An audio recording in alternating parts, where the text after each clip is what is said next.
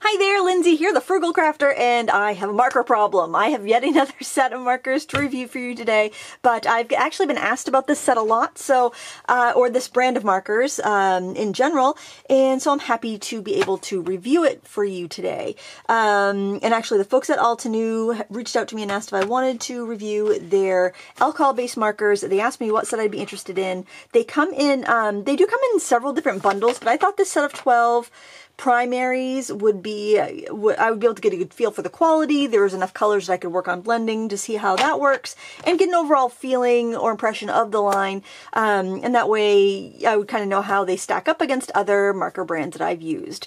I love working with markers. I find it oddly satisfying, and I'm always looking for kind of the best quality for the best price. So we're going to take a look at these today. They come in this cardboard box, and I think you're meant to I think you're actually meant to tear this off or bend it back or something, so you have a little bit of a like a little easel stand here. I think that's, or maybe you're probably meant to do it so you can bend it back and set it down on your table so you can see your markers. That's kind of cool. But I'm on an inclined table, but if I do set it flat on my table, let me just kind of scoot this over, that would work actually pretty well to see everything and keep your markers flat. But if you don't want to do that, there's actually a hard case on the inside, so you could just set that on your table, or you could actually lay it on its side on your marker stand. If you have like I've got, like, the wall in front of me is all markers. I could just set that on top of the stack if I wanted to. The leaning tower of markers. So I like that. That's durable. That would definitely be handy if I choose not to keep the box. The box has the swatches on it, and the colors that are in this collection are ruby red, and I've got them swatched out a little bit here, bigger. Ruby red, cotton candy, autumn blaze, mango smoothie, frayed leaf, forest glades, ocean waves, desert night, lavender fields, evening gray, mocha, and jet black. So again, the swatches on their box are much darker than the way the markers are. I noticed it on the watercolors as well. You can see they're much darker. This is render paper I'm using here. So obviously different papers will give you a different level of color. I've colored here on Nina because basically I was tidying up and I had this sheet of things I'd stamped out in the past. And I think I stamped it out for my girls to color because they were coloring with markers with me one day, and I was going to chuck it, but then I'm like, oh, you know what? This will be great. I can test out these markers. I won't be sad if I mess up blending or they don't work good. This is Nina cardstock. I know it's reliable, and it was done. It was done, and I was sitting here and didn't have anything else to do, and just colored. It was fun. I highly recommend that when you're feeling kind of blah and you can't think of anything to do, start coloring. So the markers themselves are a triangular barrel. They've got a matte black finish. On the barrel themselves, you have the color name and the number. So the names are going to coordinate with their ink pads. So that can help if you're matching colors. Say you want to do no line coloring and you want to stamp in frayed leaf and then color with different colors that would go with that and not see your lines when you're done. So it looks like it's a freehand drawing. You can do that. So that's kind of handy. You have, the neat thing about this, I think stampers are going to be excited about, is that you've got a brush tip on one end and you have got a bullet tip on the other. So let me zoom in and I'm going to flip this over. Not that that really helps much because it's really, really saturated, but I'm just going to zoom in here. So we got a nice thick brush tip there, and we've got a nice hard point fine tip there. So I'll just kind of, there's the fine tip. There's a brush tip. Let me do that with black on the other side. It seems that the caps can go on either end. The end with a band on it is your fine tip, not your brush tip, which is kind of opposite and might be a little weird getting used to if you're familiar with like Copics, or most markers will put their band or their identifier on the brush tip because that's the one that you're generally looking for. That's why you're paying the money for the brush tip markers. It's because you want that flexible tip. But let me just grab the black and just show you. I was kind of doodling with that there, actually. I can do it right here. So you can go right up on the tip and get a fine line. You can press down, get a thick. And it springs back pretty good. Now, these nibs are pretty flexible. I was actually very impressed with the flexibility. They are the foam rubber type of nib versus the felt tip. These are not going to fray on you like, well, I'll show you here. I'll show you the difference. So that's a foam rubber nib. The Illustrator by Spectrum Noir foam, like that foamy rubber nib. So are Copic, so are Blick Studio, so are Art and Fly. There are some that are not, and some hold up better than others. Let's see. I know the Studio 71 is a fiber tip brush nib, and I mean, you can kind of see. I'm going to just try to do a fine line. I'm not really able to get a fine line with this one anymore. I haven't used it that much, but it will give me a broad line, but to get that fine line, I really can't because it started to fray already. And this was just a random one I pulled off of my table. I'm not sure if you can see it. I don't want to like force it. I'm pretty gentle with markers. So the felt tip ones are cheaper, but they fray a lot quicker. Then you have to rely on like your chisel end for your fine tip. So this, you actually get a flexible brush nib that is not going to fray on you. At least in my experience with the foam rubber nib markers, what happens with those, how they wear out, is that often there's like a little, like a stiff piece of plastic inside the nib, and sometimes that will snap. It will like kind of break or pop, and then like your nib just feels really floppy, like you can't get any control with it, like a wet noodle, like you're coloring with a wet noodle. So that's what kind of happens there. So I was really thrilled to see that this was a higher quality nib. I honestly, when craft companies come out with markers, I'm often very disappointed. Like the Stampin' Up! Ones, they've got a fiber nib, and you can just feel they're stiff. They just kind of want to flop over at the end. You can tell they're going to fray. You don't get the control. It's almost like it's hard as a rock until you get to that end where it's kind of worn down a bit. That's how you get the flexibility, but that's not really, you know, what you want. So I was really, and these are $4 a pop, and these, like in the set that I got, which was given to me, I want to be clear, that set retails for $44.99, which isn't cheap, but it works out to $3.75 a marker. There are refills. You can get 3 replacement nibs for $5.99. That is cheaper than Copic, and I would consider them to be the same quality as Copic, Blick Studio, or Art and Fly. And they have refill bottles, and their refills are actually 5 milliliters bigger than Copic, and they are $5.99. And from what I hear in the pipeline, I think the retail on Copic refills is about $10. Generally, you can find them on sale for $6 something, but they are going to half the size of their refills, and I heard they're going to change the same. They're going to charge the same for them. So, so I'm not impressed with that about Copic, if that is true. But the Altenew refills are $5.99 for 30 milliliters, so I think that's pretty affordable. So you can get these in a variety of different sets. There are 60 colors total in the line, from what I could discern from their swatches and the sets that I could find on their website. They sell a colorless blender separately. It doesn't come with the sets, which is kind of nice because, like, I'm going to show you, like, I'm just going to grab a random handful of colorless blenders because I have, like, probably 14 of these suckers. Because they all came with a set with these sets of a different brand. So I've got so many blenders just because they came with sets. And, you know, you can get overrun with blenders. So I like that that's separate. I think that's $5.99 as well. Other than that, they don't have open stock markers, but they do have markers in color families of 4. So it would have your 4 greens, your 4 purples, your 4 reds. Those sell for $16, so you're paying $4 a marker. But I kind of like that because you could collect up a set and not have duplicates, and go as your budget allows. So say you have like a $30 budget a month for craft supplies and you really want to build a marker set, you could do your greens this month, your pinks next month, your reds next month, you know, and you could work on that way until you've built up your set. Or I guess you could, if you had you'd have to have a $32 budget and you could get 2 packs. But anyway, this primary set does have doubles in different sets that they offer. They also offer like A, B, C, D, and E sets of 12 markers, and that would get you the whole enchilada without any duplicates. Those, I think each of those sets are also around $45. I think it's the same price per marker. I find their website jumps around on me when I'm when I'm like trying to find stuff, but I think it's $45 for their 12 sets. And so if you did the A, B, C, D, and E, you'd get all 60.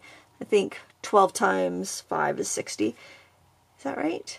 12 times 1, 2, 3, 4, 5. Gosh, I gotta use my calculator. I don't know, guys. I got Corona brain. 12 times 5, 60. What do you know?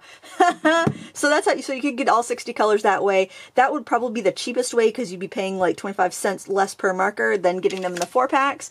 But getting the 4-packs, a pack or 2 at a time, learning how to blend those colors, you know, that might be a better way to learn. So if you get the primary essential set, you are going to have duplicates. 6 of these colors are in set A, 2 are in set B, 2 are in set C, 1's in D, and 1 is in E. So I just wanted to mention that in case you're thinking, I want to run out and get that set, because then I can tell if I like them, and then I can collect the others. You will end up with doubles if you do it this way. So you could get the set and see if alcohol markers are for you, and then, you know, you could branch out. But I think if you're really interested in this, you might want to get maybe set A and then build on from that, so that way you won't end up with doubles as you go. So, but that said, the primary essential set is really versatile, because I just had this random thing that I stamped out, and I was thinking, okay, what kind of colors can I get from these? Because something I really like about these colors is they're not knock you over the head vibrant. They have more subtle undertones. So I was thinking, you know, I bet I could use that red and that pink. I bet I could use that red and that yellow, that orange rather, that orange, that yellow, those 2 blues, those 2, you know, and you know, you can mix and match. So I used that purple and that gray, and I did use just a blender that I had on hand, and I colored this. And I think that was a really effective blending and shading and coloring. With this one, I used the red, the orange, and the yellow, and I was able to color this magnolia here. I mean, it's not perfect. That is those are pretty big jumps there. But it did pretty good. It got the job done. I mean, it's not as flawless as if I had like a full set of oranges and a full set of reds, but it got the job done, you know. And if you're like, maybe you're traveling, or, you know, you're going to a friend's house, and you're going to be on a plane and you're worried that you might lose a marker, getting well, I don't want to say inexpensive. $45 is not cheap, but, I think it's a good value for what you're getting, but it's not like losing $300 worth of Copic markers, basically. Like this one here is those 2 blues with a blender to soften the edges. I think that blend looks fine. These 2 greens, that's a super simple blend. It worked out really well. I used the pink and the red here to do those petals. Pretty happy with the way that came out. Red's a hard color to blend, and that is a pretty intense red. But because you have the brush tip, let me show you here. The thing with a good brush tip is that you can vary your pressure, and by varying your pressure, you put out a variety of ink amounts. So you can see how that's like puddly there. Like maybe if I hold it in the light and just kind of wiggle it around, see how that's wet? That's really saturated. I've got a lot more ink there than I have there. Just that flicking motion is going to give me a gradient that would be difficult to get with a chisel marker or a hard bullet tip marker. And even with the lower quality brush markers, let's go grab that one that I just had. It's possible, but it's not as easy because there's not as much play in the nib. So I can do that, but I find that it wants to like leave out as much ink at the beginning, and then like you can see this nib is already bent over because of that and starting to fray. So I typically don't do that with these markers. I really baby these the fiber markers. You're probably thinking, why do you even bother with those, Lindsay? Well, I'll tell you what, these are like under $1, you know. These are, you know, closer to $4. These are worth $1. You know, I'm not saying they're not worth $1, but you know, you kind of get what you pay for. You are getting a better marker when you have a foam rubber nib, and I would say they are very equivalent in quality to the Art and Fly markers, the Blick Studio markers, Copic markers, and and the Spectrum Noir Illustrator markers. And they're, except for the Copic, you know, those other markers run around $3.50, $4 in sets. Oh, the Biennial brush markers are also very comparable there. They're cheaper. They're probably more like $2 a marker, but they only have 1 set. But it is a set of 70. But I would say those are all pretty comparable. However, actually all of these that I just showed you right here in my hands, not the Biennials because they don't have refills, but all these ones that I showed you in my hands, these all have refills available. So I really like that, because if you have a marker you like, you've got a color combination you like, you can buy a refill, and it's like getting 10 markers for free, right? You buy this, then you buy a refill for the same cost as a marker pretty much, and then you've got 10 markers. You know, that's good math. That's art math. That's math I can do. And yeah, why not? Why the plastic's going to last forever. The plastic's going to last as long as you're doing markers. Replace a nib if you need to. I've had to replace one Copic nib in my entire life. because the higher quality nibs last longer. So I think it's unlikely that you need to replace a nib. However, I'm going to see if, like, because those are cheaper than Copic, I might see if they would fit my Copics. I don't think so. I think they're a little bit fatter. I think they're about the size of the, let's take a look. I think they're about the size of my Art and Fly markers though, but I'm going to check the Copic here. The Copic nibs, I would say, are a teeny bit more slender. And I think the hole that the nib goes in is a little bit smaller. Trying to line them up. They might be close to, I think the Copic's a little hair smaller, and I know the inside, I bet the inside of the marker, I know that's a lot smaller than the Art and Fly one. Let's look at the Art and Fly one. Let's see. I think those are probably about the same size, because, oh yeah, the part that they go into is about the same size too, so I bet those are probably the same nibs. I like them.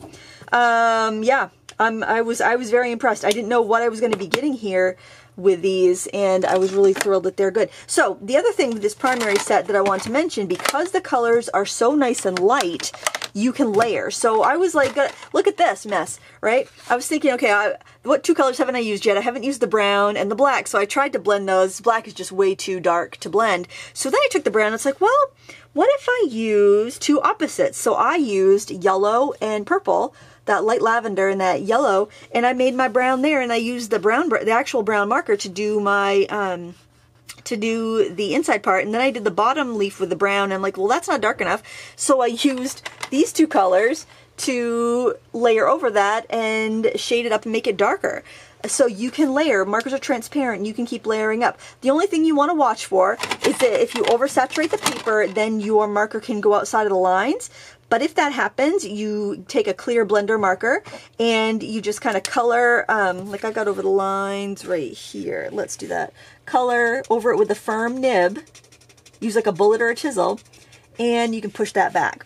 Now, the bullet and brush combination, those are available on the Spectrum Noir. They have a finer bullet nib. They're available on the Stampin' Up! Ones. I don't recommend these. I think they're overpriced and the nibs will fray. And they tend to dry out. I've had issues with these drying out, and I hadn't used them very much. And I think that's, in the, you know what, I think the Prismacolor brush marker also has that combination of a brush nib and a fine point nib. So those are the only three that I know of, and I don't even think I can I think I only have one Prismacolor. Oh no, here it is. Here it is. Am I right? Yes, so the Prismacolor brush marker has a good nib, no refills, it's a disposable marker. It's got the bullet nib and the brush like the Altenew markers we're looking at today, but they're open stock. They're about I think they're more like $5 or $6. No refills on that. Not a bad marker, just not refillable. The Spectrum Noir has a good brush and a hard nib, refillable, replaceable nibs. We can look at these side by side and see how just so you can see. Because the bullets, actually, gosh, those bullets look about the same. Let me get a darker color so we can really compare what they look like. Because I was thinking that the Spectrum Noir does have a pretty small bullet nib. I want to get a darker color though, so it will show up a little bit better. Let's try this. So this is the Spectrum Noir Illustrator fine tip, and this is the, let's do a red one so it's a little bit closer. This is the, yeah, they're the same size. They're the same size, very comparable. I think they would probably be the most comparable marker, because also I think that the flex on the nib is very similar too. Because the Spectrum Noir Illustrator has a very flexible nib. And these are the new Illustrator markers that I'm comparing it to. They had crappy felt nibs when they started with the Illustrator. Yeah, I'd say they're very similar in flex. I think these might be a little bit more flexy. The Illustrators, I think, might be a smidgen more soft. Let me do that. Let me just, gosh, I feel like I'm doing a blind taste test here. Let me try a different color. That one felt, the other one felt a little dry. Yeah, Illustrator is a little bit softer. I like the spring on the Altenew a little bit better. Okay, it's fun to put them side by side, because like you might have used something once and been like, yeah, they're the same, but when you pick them up and use them side by side, have them in your hands, you know, you'll be able to tell exactly the difference. Here on this fox, I used yellow, orange, and brown, and the warm gray to get those tones. Here I used both of those blues and the lavender to do that little leaf demo. I found that they layered really well and they blended really well. I definitely would recommend these. I think that, you know, what sort of sets you go for is up to you. There are money-saving refill options. Now, keep in mind, it takes a while to use up a marker to the point where you need to refill it. So I don't know if I'd recommend running out and buying all the markers and all the refills. They do have some bundles, so I mean, if it was in your budget, you could figure out per marker, per refill, like what it's going to set you back. It might be a huge, awesome deal, and you want to do that. You can use those alcohol inks for other alcohol ink projects. You could even like mix inks and refill other markers. I do that all the time. If a non-refillable marker runs out of ink, I'll just, you know, I'll mix up some alcohol inks and I'll refill it myself if it's one that I really like and I can't get a refill for it. So if you just want to see if you like markers, you want to try out a nice basic arrangement, the Primary Essential set. I mean, look at all these blends. That's pretty versatile for 12 markers, I think, because they have so many lovely pastel shades in here. I kind of wish there wasn't a black. I kind of wish they had like a tan instead of a black. That would have been really awesome. Like maybe if they had like paper bag instead of black, because they've got that mocha there. I think that would be really nice. Or like an apricot, like a peachy sandy color would be really nice. But that's my only complaint about this is like nix the black and give me a peachy tan color. That would be great, that I could mix with the brown and whatnot. But hey, if that's the only complaint I have for the set of markers, that's not bad, because I can be kind of picky when it comes, you know, when you're looking at a marker that costs more than $1, I can be a little picky. But all in all, I think these are nice. I think they're priced very well. I don't think they're asking too much for these markers. Your most economical way to go would be to buy probably the set A, B, C, D, and E. I know they have bundles, so that can knock your per marker price down a bit, but that's a lot to shell out at once. So if you wanted to shell out 45 bucks and get a set of 12 and do that each time, if you really are committed to this line of colors, that would work. I kind of like how they have those sets of 4 though, how you have like 4 greens and 4 purples, so you have those blending colors that, like, I think that's nice, because if you already had like a stash of maybe another brand of marker and you're kind of not, you're not ready to replace everything, it's a little out of your budget, you could say, well, I'm kind of low on greens or I'm kind of low on pinks, maybe those are what you use up, and you've used up those markers and they don't have refills, and you're like, okay, I'll try that to replenish what I have, and then you could slowly build it up over time. I think that's a good way to go. I do recommend these. Even if you want a travel set, you just want to get the set of 12 to, have in your bag and be able to do a variety of colors like this, I think that's great. I think they really thought about their selection here. Except for the black. I'm sure there are people who like black. Sometimes I do a black background. I'll show you something I drew where I did a black background that I think turned out pretty well. This is my render sketchbook. I like this sketchbook because it doesn't bleed. Like, I colored on that side and like I colored on this side. There's like no bleed through. I really, really like that about this, but it doesn't blend very well. I love these creepy hands. I did a month of just drawing hands for Inktober last year and it was so fun. Okay, so this is a black background, and I think I probably use a chisel end of my Art and Fly markers, but that's kind of fun because you can really make things pop by doing a black background. That might be something to try. Maybe that's why it's in there. I still would have preferred a sandy like beige color, but seriously, that's my only gripe, and it's really not even a gripe because some people would prefer to have a black, I'm sure. So there you have it, the Altenew set of 12 markers. I probably should have used Altenew stamps to color these in with, but as you know, I'm pretty lazy and I already had this stamped out. Plus, I like that there's a lot of different subject matter to blend: animals, stumps, different things like that. And I had a good time with it. I didn't have any issues here. I did yellow, brown, and orange, the center of that flower. Stuff just blended really well. The nibs were really responsive, and I was pleasantly surprised, especially after the last set of watercolors that I reviewed from them, which was, I think it's probably the only product I've tried from them that's been a bummer. These are not. These are fantastic. I highly recommend them. I will put links down below so you can see what they offer. They have a lot of different combinations. Just make sure if you're looking at different sets that you're going to get something, you're not ordering something with doubles. If you order the Primary Essential sets, almost guaranteed you're going to get doubles with other sets, because I think they kind of cherry picked the most versatile colors that would kind of get you the furthest if you're new and you want to try it and you're not sure if you want to commit to markers or not, because it can be kind of an expensive endeavor, or in my case, addiction, apparently. If you see the hundreds of markers that I have, it's kind of embarrassing, but boy, I do love them, and it's got to be cheaper than smoking. That's all I can say. Thank you so much for watching today. Please give me a thumbs up if you enjoy reviews. Until next time, happy crafting.